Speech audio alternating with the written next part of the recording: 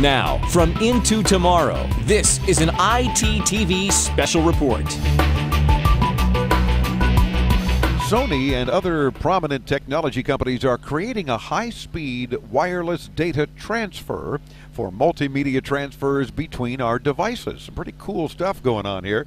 Our next guest is the CTO with the Semiconductor and Electronic Solutions Division at Sony Europe and TransferJet Consortium spokesperson, Chris Clifton. Welcome Into Tomorrow. Great, it's good to be here, thanks. It's our pleasure. Tell me, first of all, TransferJet. That's kind of a unique thing that gets our attention.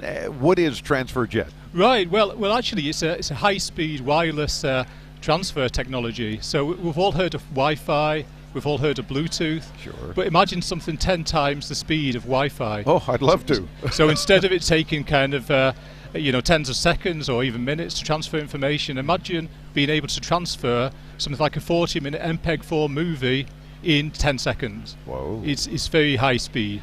Yeah, and now how does it physically work then between devices? Is it like an app you download on devices to make it happen, or? Well, it's got some kind of minimum hardware in the same way as Wi-Fi or Bluetooth in devices. Okay. But once we've got this hardware in the devices, so for example, these are two prototype products, which are Sony Ericsson phones. Yeah. And these have got TransferJet in there. So what I can do is I can move content, for example, a video, from this phone onto that phone. So all I need to do is press an application on my phone. Here, I'm just going to try to show the phone a little bit if we can. Oh, I think I may have messed you up. No worries. Okay. So you're launching an application that's on the phone that's going to... Relaunch that. There we go. And again, for those of you who might be driving or otherwise, have no fear. Here we go. Right. You can check the video out at your leisure. Okay. So I want to transfer this particular movie to that phone. So I press, and then I press transfer on this phone, and then I take the other phone, and then I want to transfer it to this, and bingo. Oh, the actual file successfully has gone transmitted from this phone to that. And that was a video? That was a video, and it was about 10 or 20 meg video. And it transferred in about a second and a half. That's right. So the big advantage of this technology is we don't need to use a memory card to transfer from one device to another. We don't need a USB cable. Also, in the case of Wi-Fi, it's kind of slow. And also, interference is a big issue with Wi-Fi, but we can get around all of these problems. Now you were sort of pointing the devices together at what looks like a button here. It's like an infrared connection of some sort? I mean, that's a good point. I mean, because this technology, you've got to be within 2 or 3 centimeters to do a transfer. Okay. So it's like something like infrared, except this uses wireless technology in the same way as Wi-Fi, but it has to be in close proximity. Because it's in close proximity, just 2 or 3 centimeters or an inch, it's pretty secure because you've got to be right next to the person to transfer it. Right, but so you don't have to worry about your file ending up somewhere it doesn't belong because it literally is close transferring. Exactly, and we don't need all this kind of setup and pairing. It's just basically like a connector replacement. Gotcha. And now this is something that this consortium, no doubt, that you're working with, is working with many manufacturers to have to install hardware-wise into upcoming mobile devices. Right? Exactly. We formed a consortium in 2008. So remember the date well, June 2008. And at that time, there were just a few of us. Now we've grown to 53 members.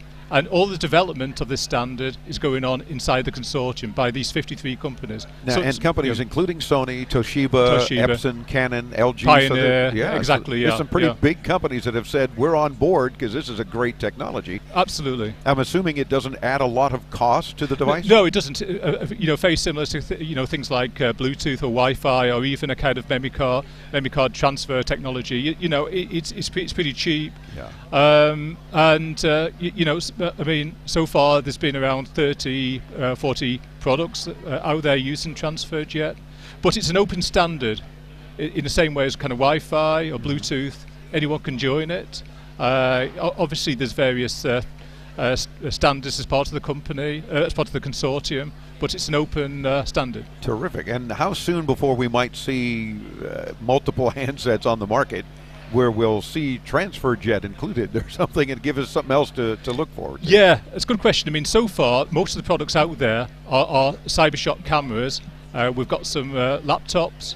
Also, Pioneer, I've got some kind of interactive table using TransferJet. What a great thing to have a camera full of all these photos or some videos and just get it close to your laptop and say, transfer.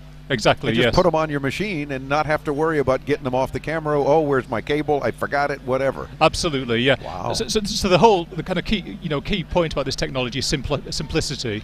We don't need to use any cables. We kind of USB cables go missing. We don't need any kind of complicated pairing or authentication. We can just kind of touch and go. That's basically the concept. And again, thus the security of close proximity, because you're not having to be pairing other devices and hey, you want this song that I just wrote myself and I want you to hear, give me your device next to mine. Boom, you got it. Absolutely. And now we're also looking at other applications as well. For example, kiosk applications. Imagine you go into a kind of music store or going into a pop concert and then going up to the kind of wall and transferring some kind of content, some kind of movie or some music from that kiosk. So, Chris, we're going to have to follow up with you when we've got more time. I love the concept. Meantime, we want to invite our audience to visit your site, TransferJet.org, just like it sounds.